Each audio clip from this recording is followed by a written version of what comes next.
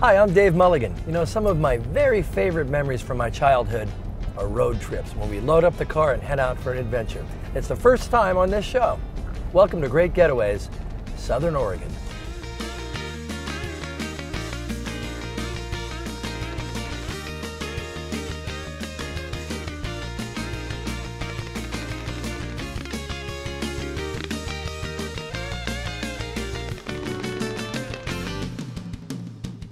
In the southern end of the Rogue River Valley is the quaint town of Ashland. With Lithia Park at its center, it's a nature lover's paradise. Ashland's claim to fame, however, is the world-renowned Oregon Shakespeare Festival. When we come back, we'll get on stage and behind the curtain. Huzzah! Great Getaways, Southern Oregon is brought to you by members of the Southern Oregon Visitors Association.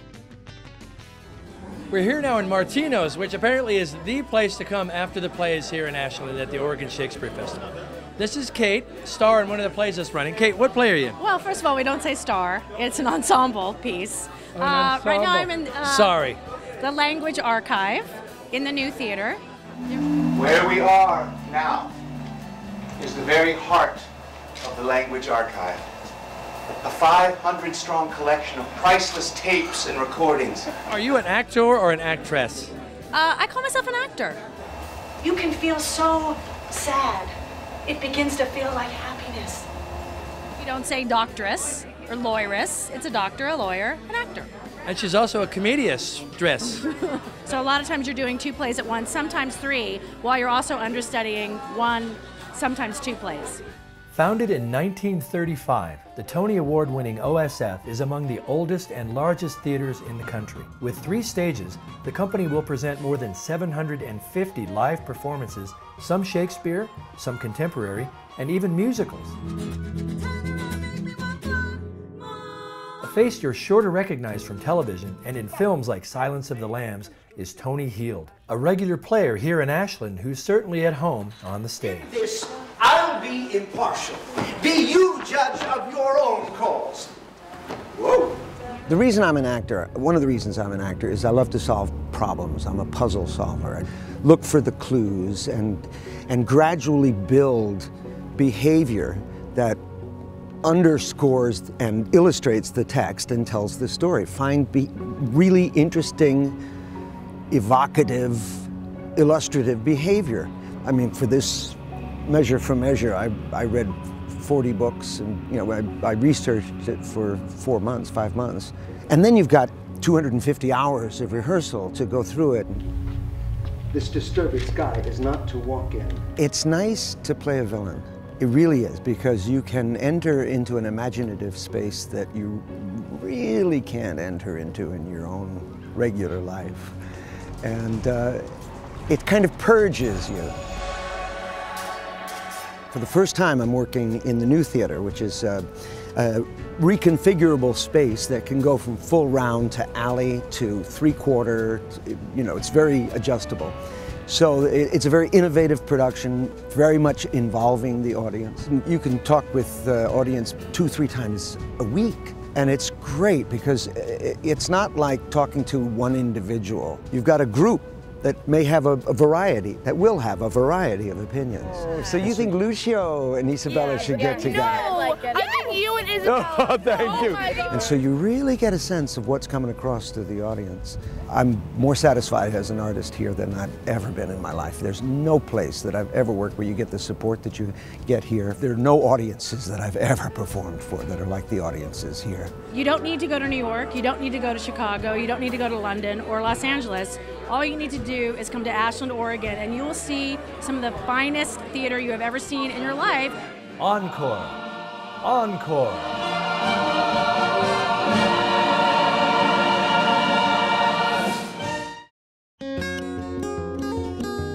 No visit to Ashland is complete without a visit to Applegate Valley and jumping on the Applegate Wine Trail. These are Cabernet vines planted back in the 70s and about to burst forth with more Cabernet. Just like this. Just minutes beyond the historic town of Jacksonville, the Applegate Valley is home to more than 18 wineries. Its fertile soil and mild climate are perfect for a vineyard.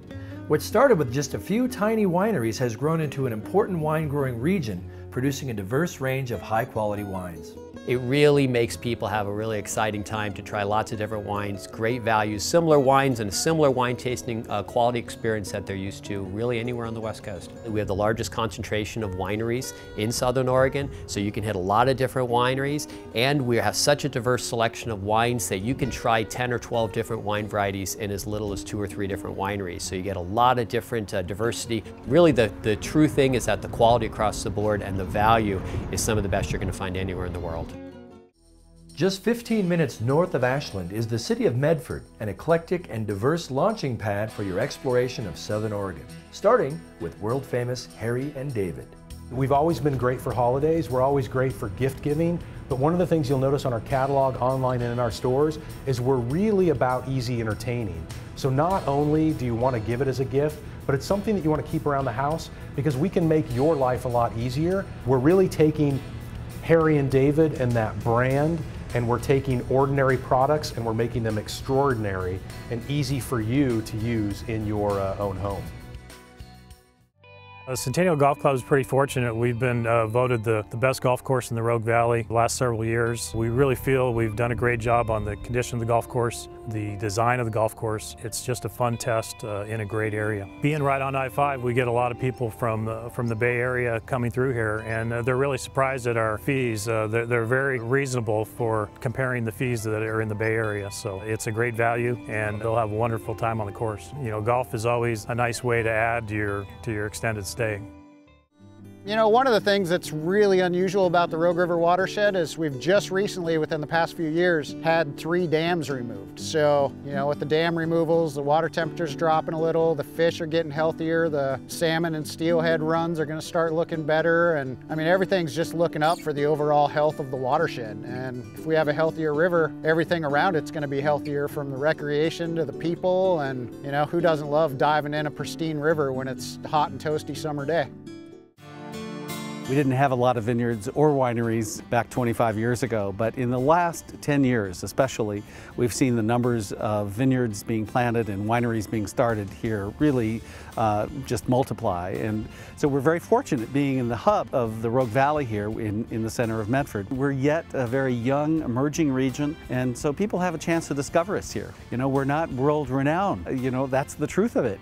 We want to be, but I think it'll take time, and in the meantime, the visitors here really get to experience us much like they got to experience Napa in the 1960s and early 70s.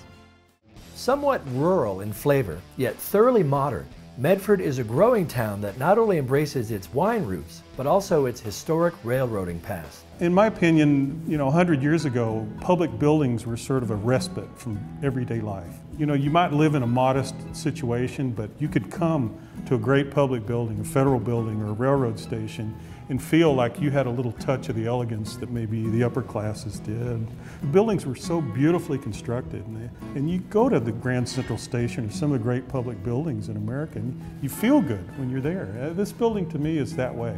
We fell in love with it instantly, and our business plan went out the window. You know, you fall in love with the structure and couldn't wait to do a concept.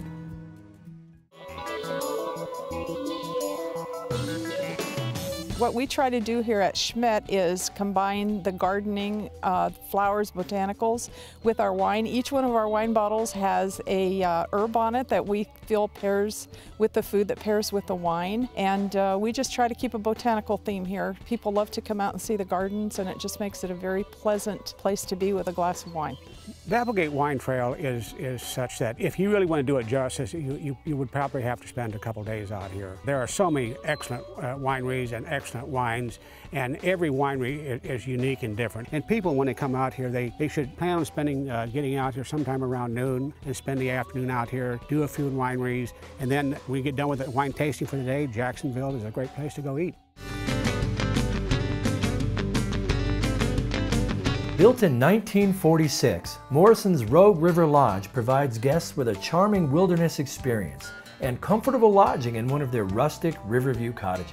I'd like to start by saying that to me this is escape from the ordinary. If you're in the city and you have the hustle and bustle of the city, this is a place to get away and completely relax and enjoy the great outdoors. Morrison's Lodge is a unique opportunity for a number of reasons. They do have a feel of being in the country. Each of our cabins over here have fireplaces, and during either the spring or the fall we set your fireplace up and all you need to do is light it and we clean it the next day. And each one of the cabins have a deck. You can sit there and just enjoy the river as it goes by. There's a great view of the river from each one of the cabins. It really is unique from a hotel experience. Max just loves this place. You know, he's out looking for frogs and turtles and he's loving the wilderness of it all. You know, I think it's a place where our whole family can get together, enjoy each other. You know, I really think we found that here at Morrison's. Heading north along I-5, we enter the land of Umpqua, and our first big surprise, Seven Feathers. Poised like a great bird in the wilderness, Seven Feathers is a resort that rivals any in Vegas.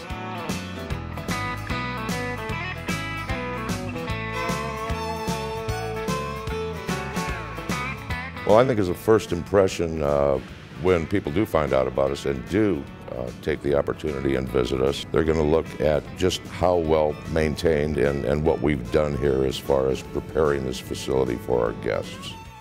Max is happy anywhere, but especially in an elegant hotel with a huge indoor pool to satisfy his inner guppy.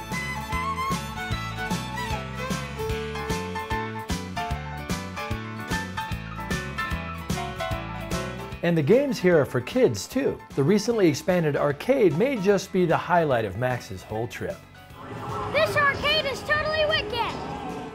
Know that simply because you're away from the big city here, there's no shortage of luxury, especially when speaking of accommodations. Some of us are accustomed to being a little spoiled, and there's absolutely nothing wrong with that. Your room or suite here will likely be the spot where you'll feel the most coddled on your Southern Oregon road trip. It was for us. The Camas Room is our signature outlet here at the facility. It is an upscale dining facility. We offer Northwest cuisine, steaks, seafood. It's absolutely a wonderful dining experience. And Wendy and I will certainly vouch for that. Our meal at the Camas Room was a dinner fit for a king and a queen. This is a full Nevada-style casino in the sense that we offer slot machines, table games, live keno, live bingo, poker, along with all of the other amenities that we do as far as the total package here. What is it about gaming that gets the blood going so? Sure, the prospect of winning riches beyond your wildest dreams is exciting, but even if you just win a few bucks, or none at all, the experience is like no other. This is the most wonderful casino. They gave me free slot play, and I won money on it. After we can get them in the door, I know that we can wow them not only with the facility, but with what we are very proud of, our guest services here. And I do run into a lot of individuals from the Bay Area. Quite frankly, they're somewhat shocked when they do travel through here and do take the opportunity to stop at just what an upscale facility this is and the different amenities that we do have to offer. Oh, poor Wendy. Wherever we travel for great getaways, we always somehow manage to find a spa. And the River Rock here at Seven Feathers is as fulfilling as any we visited around the world. From head to toe, literally in this case, she was attended to and pampered by the professional staff. She definitely considered this to be the most relaxing afternoon of her entire week. But don't hate her, she really does deserve it. We get a lot of great compliments for our facility. We're only one of the top 19 RV resorts in the country that have a 10-10-10 rating. It's a rating of overall cleanliness, facility amenities, and overall facility location and what it has to offer. For those of you who choose to road trip in the comfort of a recreational vehicle, the Seven Feathers RV Resort is like the Beverly Hills of all RV resorts. I've never seen one like it in all my travels. The amenities include the park's own indoor pool for a dip or a few laps, plus any other comforts you could possibly need. And that's Seven Feathers, the biggest surprise so far of Southern Oregon. Next up on our road trip is Roseburg, the hub of the land of Umpqua and gateway to Crater Lake. It's a great job. You know, one of the things I like about my job is I meet people from all over the world, all over the United States. They come down here to Southern Oregon, and one of the reasons they come here is the great fishing opportunities that we have in this area. We fish all year round. Any time of the year you come here, we can catch you fish. Most of the fishing we do are from what we call drift boats, and they're boats specially made for shallow water and for real rough rapids. We do a lot of fly fishing, and we do general fishing also. Okay, we have 30 miles of river on the North Umpqua, and that's fly fishing only. So we do what we call walk trips. We drive up the river, then we do the fly fishing in that area. If you want to have a great time, great vacation, come to Southern Oregon. We can take you fishing and you'll just have a wonderful time down here. A lot of stuff to do. The Umpqua Valley, Oregon's oldest wine region, is home to dozens of wineries, including Abasella. The climate here in the Umpqua Valley is fantastic. It supports a great spectrum of wine grape growing. The favorite grape for us is Tempranillo. That is, I guess we could say, the lady we brought to the dance, and she's done very well for us. We also grow Albarino, another Spanish grape. We grow Syrah, Dolcetto, Grenache, lots of varieties. This area has about 25 wineries in the land of the Umpqua. They range from very small to fairly sizable wineries, each offering a different experience that kind of builds as you go from place to place. Now the map still says Roseburg, but the animals here suggest a different place entirely. Wildlife Safari is noted for its cheetahs. We produce more cheetah babies than any institution in the Northern Hemisphere.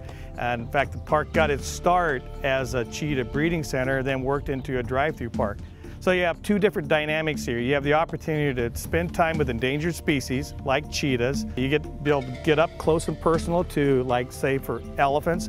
And then you also get the opportunity to drive through the park, more of an African type safari where the animals all roam free. Very unique experience that you don't get short of going to Africa.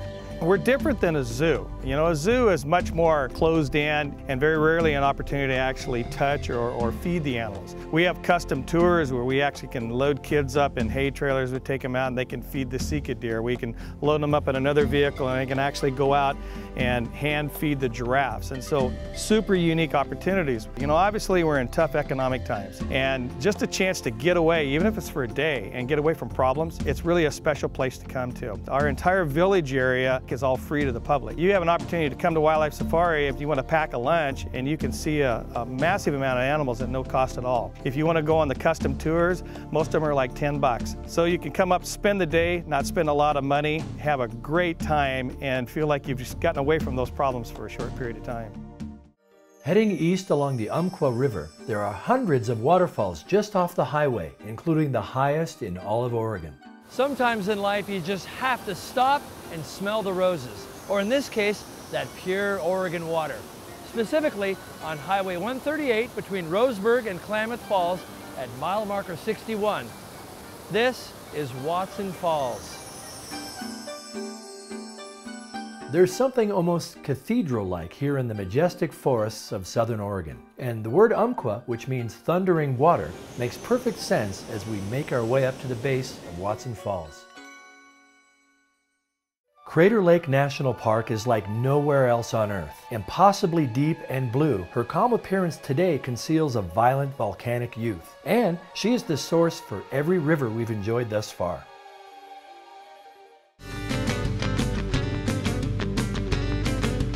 Our next stop along the Volcanic Legacy Scenic Byway is Klamath Falls. Not just pretty to look at, there is so much to see and do here. Home to the largest lake in Oregon, it's a bird lover's paradise and may have more bald eagles than any place in the country. Adding nostalgia to the downtown charm is the Raglan Theater, a gem from the 1940s. It was slated for demolition in the late 80s. It had kind of fell into disrepair, and Mr. Ross Ragland and a group of others got together and said no, they wanted a performing arts theater in Klamath Falls, Oregon. Klamath Falls is a nice town. It's got about 40,000 people. It's a quaint little town. It's casual. It's fun to visit. There's great places to eat. There's great theater. There's plenty to do. There's nature in the city. I just love living in Oregon. There's so much to do. The people are friendly, and there's just an abundance of nature and activity that it's something for everyone. Come down and see it. A childhood dream turned into a lifetime achievement for philanthropist Gene Favel. Well, I think that when Mr. Favel put the museum together, he recognized that all people don't know everything about Indians. And so this has a lot of Indian artifacts from many cultures. And so he has augmented that with artwork in order to help explain what these people were doing. Well, we have some ancient artifacts over 12,000 years old. It starts, I guess, about that time, and then it goes all the way up until the settlers began coming in and the cavalry and settlement of the West. We're very proud of many things, actually, with regard to the artifacts, because we have so many and such a variety. The one that Mr. Fable was most proud of was the opal arrowhead. It is a very small arrowhead, but beautifully flaked, perfect, actually. I would doubt that there are very few museums in the United States who have the variety that we have here and the many cultures that are represented. Set amongst the towering Ponderosa pines is the Collier Memorial State Park and Logging Museum. Here at Collier, we've got a lot of machinery, and the machinery that we have here really represents an evolution in logging. It really started back with horses and oxen.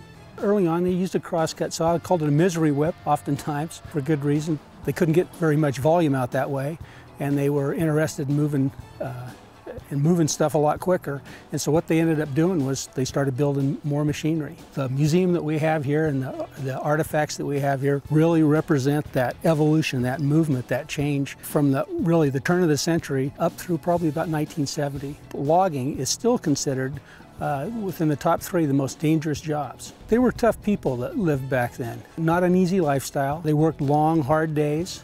I think probably most of us couldn't handle it very well today. We got an easy lifestyle compared to the way they had it. Just a few minutes north of Klamath Falls, on the banks of the Williamson River, is Lonesome Duck, one of Oregon's premier fly fishing lodges. It's definitely unique in terms of what we have to offer. We have a couple miles of riverfront, we have a pond, we have the llamas, we have horses. So it's just an outdoor experience that a lot of people just don't get to have down in the city. Then pull it off the water and push it forward. And push it forward. The cottages here come complete with their own practice pond, and novices are welcome. My brother and Wendy certainly fit that description. They come up and the attitude is, please show us something that we can't do in our everyday life. They enjoy the peacefulness, the quiet, they enjoy the lifestyle of being out here on the river. I mean, it's really, it's fulfilling in that way.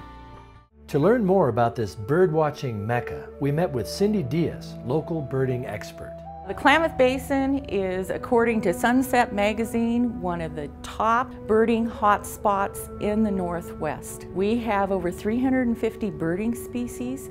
We have year-round birding. You can come up here and see almost anything, any time of the year. Our peak migration times are during the fall and the spring. I can go out my back door and I might have 6 or 7 species of birds right in my backyard. We have this incredible natural resource that I don't think a lot of people have. And you're not going to go out and see 100 Ross's geese. You're going to go out and see tens of thousands of Ross's geese during peak migration seasons. I mean, you will never see so many birds flying in the air at one time. You're going to see bald eagles, red-tailed hawks, northern harriers, rough-legged hawks. You name it, we've got it. From green and lush, we transition to harsh, dry, and rocky, yet still hauntingly beautiful. Well, my friend Jim at Klamath County promised diversity, and he certainly delivered. This is Lava Beds National Monument, where over about 500,000 years, the lava erupted from the earth and then slowly withdrew, leaving what's called lava tubes. In fact, at last count, there were over 777, which are essentially caves. We're going to investigate one right now. Let's go into the icy depths of Skull Cave. Well, it's anytime we don't know something, life is amazing. And that's part of the things here. We've started to discover a lot more of the caves. Most of them are unimproved, so you have to look for them to be able to get into them. But we do have a large number of improved caves that you can go into as well. And they're still a mystery because they've been so unknown for so long. There could be things there that we don't even know about yet. And, you know, that's just amazing. Long ago, this harsh landscape was the home of the Modoc Indians and site of a fierce Indian war where a few Modocs, led by their chief, Captain Jack, held off an army for months by hiding in the caves. We're at the base of Skull Cave now, so named because years ago the discoverers found skulls way down beneath the ice. They could see them glaring up through the ice. We're going to turn the lights out now and just see how dark it is. Ready? Yeah. 1, 2, 3. Oh, it's pretty dark. Oh my gosh! Okay, that's enough. Yeah, it was dark, all right. And that makes our final stop. Wow, From wineries to waterfalls, from Shakespeare to an African safari, it's been quite an adventure. Well, we're on our way home from our first ever road trip on Great Getaways. I fell in love with the charm and the beauty of Southern Oregon. I love traveling with my family, and I'm so glad that you get to come along for the ride. We'll see you next time, somewhere around the world, and right here on Great Getaways.